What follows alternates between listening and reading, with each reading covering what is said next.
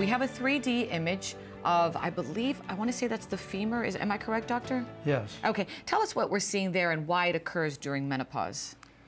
The bone is less dense. It's porous. That means there are these little holes in the bone. Use this mouse as right opposed here to a dense bone. Mm-hmm.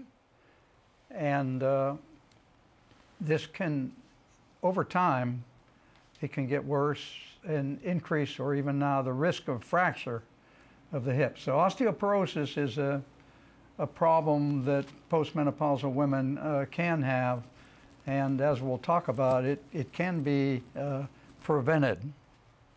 Okay, and I know when it comes to menopause, some things can be done about it, and that would be hormone replacement therapy. That can help, correct? Yes. This was introduced, and I was reading here back in 1942, quite a while back. Why has it become so controversial? Because you hear a lot of women saying, oh, I'm not sure about it.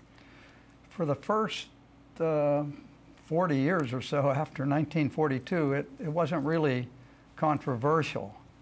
And it had advantages in preventing things. They felt that it prevented heart disease in women.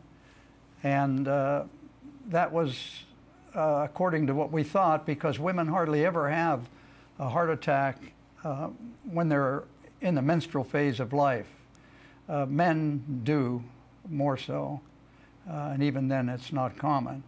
But after the menopause, women can catch up with men because their estrogen levels go low. So it wasn't surprising that for years the evidence suggested that women had protection from the estrogen if they replaced it or took it.